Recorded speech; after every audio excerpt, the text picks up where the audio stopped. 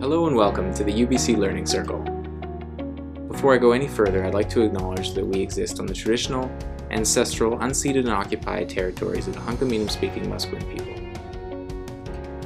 The Learning Circle is an ongoing video conference and webinar initiative that encourages sharing knowledge about Indigenous health and well-being. The knowledge we share comes from community-based speakers, researchers, and other health experts.